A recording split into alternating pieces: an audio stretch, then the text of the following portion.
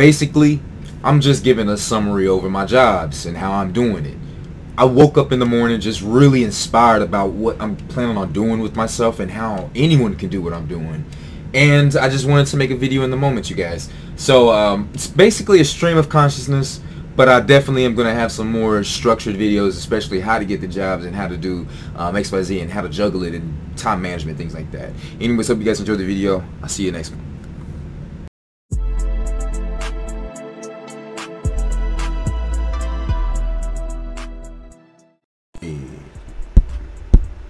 Check. I am exhausted, you guys. I got off at midnight on my 4th job. Hopped in the shower. You know, I didn't want to hop in my bed dirty, so you know, had to clean my booty, clean my balls, and went to sleep. And I ended up oversleeping. So right now I'm at my 1st job. I'm also clocked in at my 2nd job. My 3rd job, I have to clock in at 12, and I got the video game in front of me right here, as you guys can tell. I'm about to play some Gears of War. I enjoy playing this while I'm working.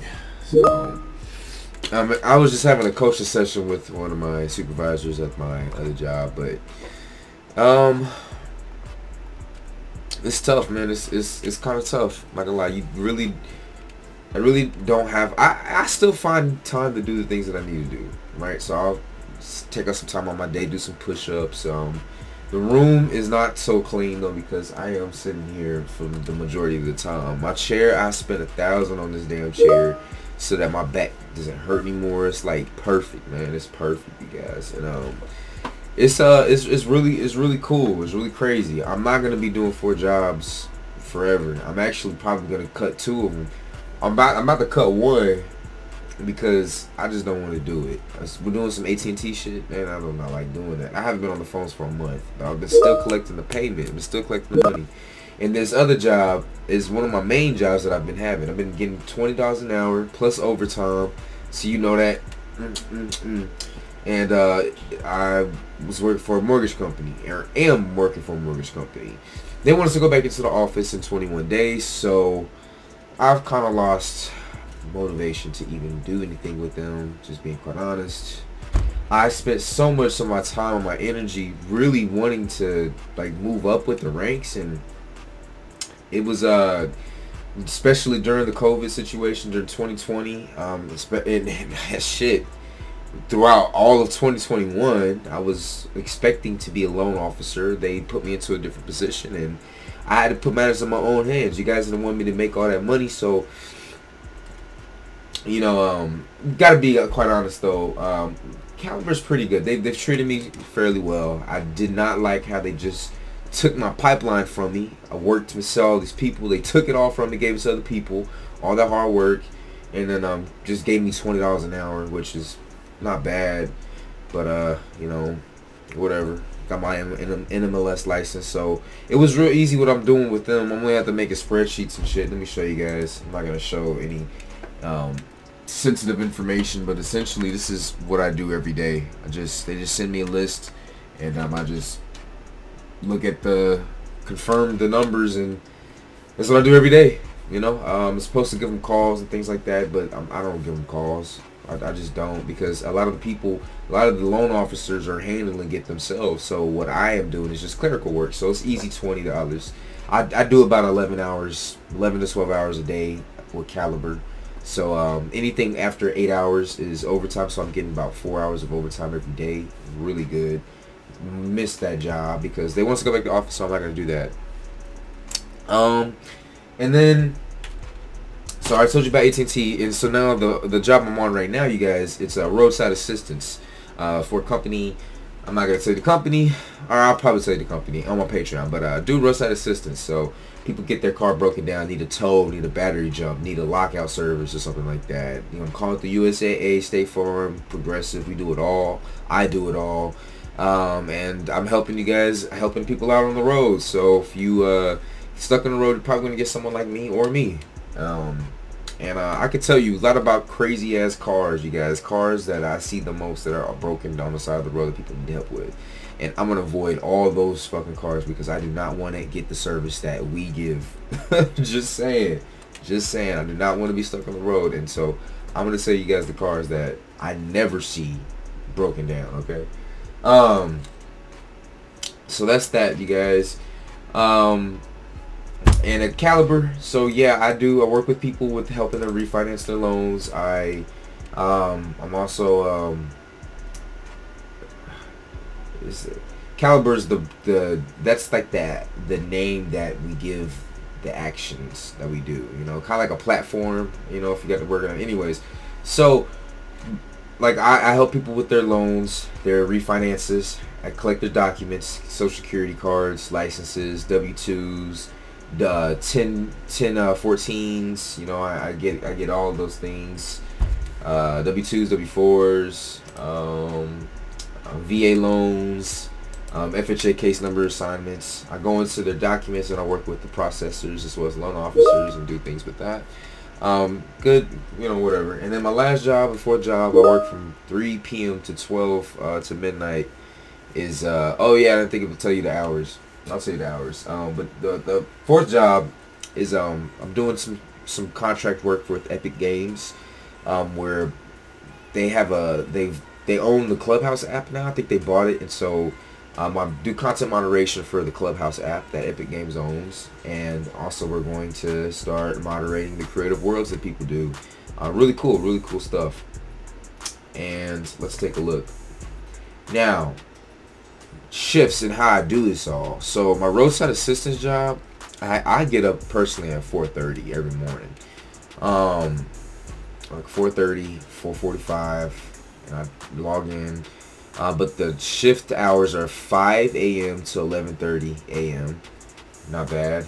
Caliber, or when I'm doing something for my mortgage company, is 7:50, 8 o'clock to about 7 p.m.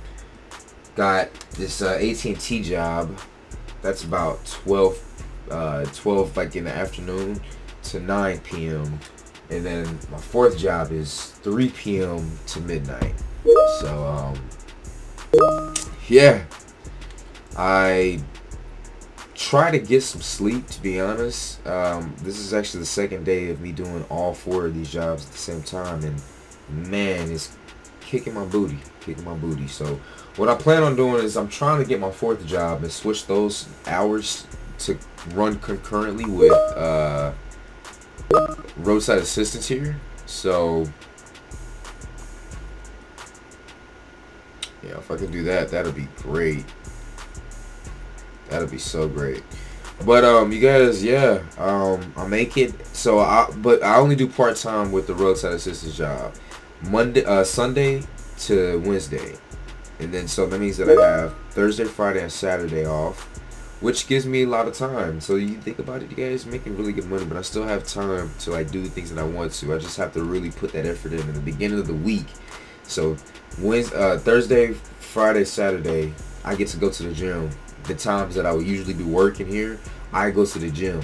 So I get that done, knocked out of the day, or I'll go do some other stuff. I'll read some books or something, get some real shit done out the day.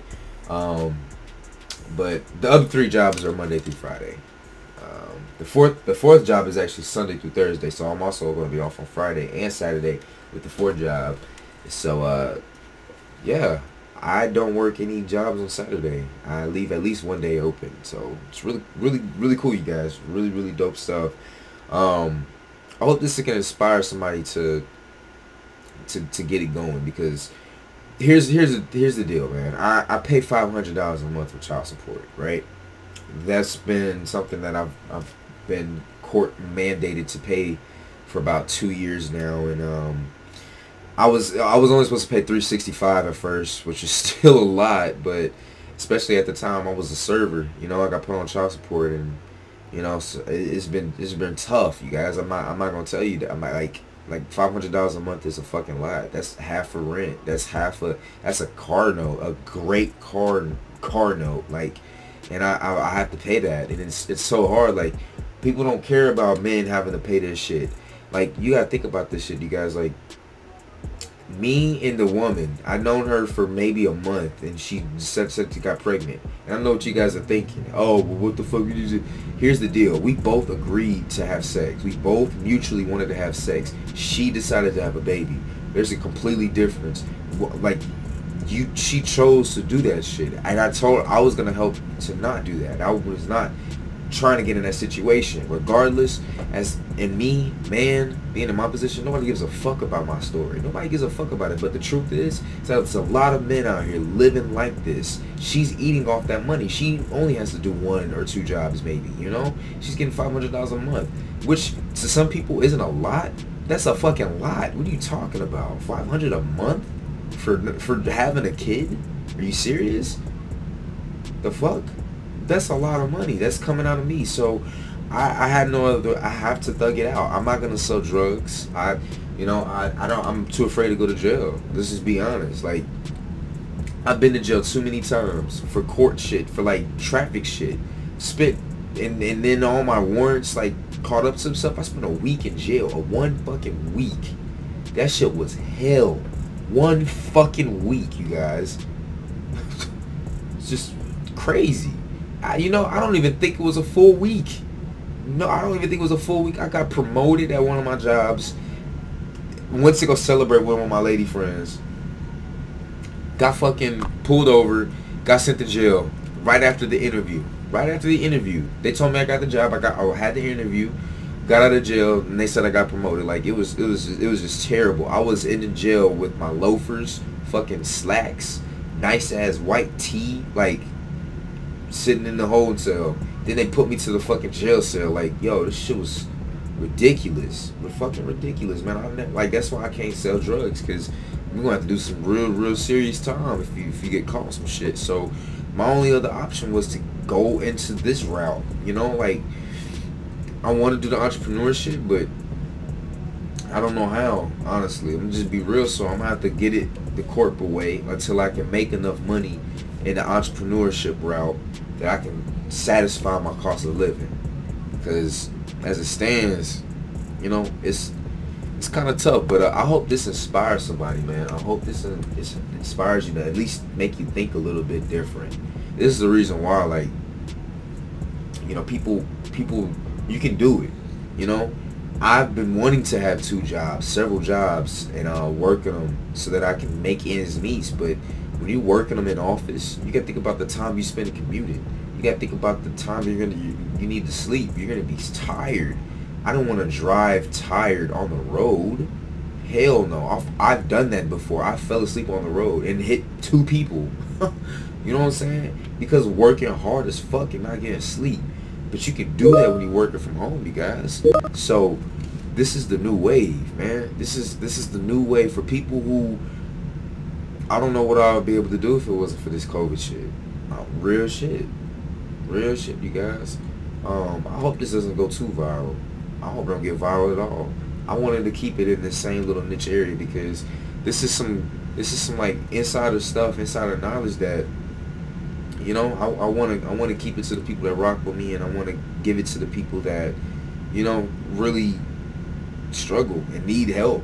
You know what I'm saying? And vibe with me, vibe with the movement, man. Vibe with it. But anyways, you guys, I'm out, man. I'm gonna just post this out here. Y'all take care, man. Look, room messy because the nigga working. Check it.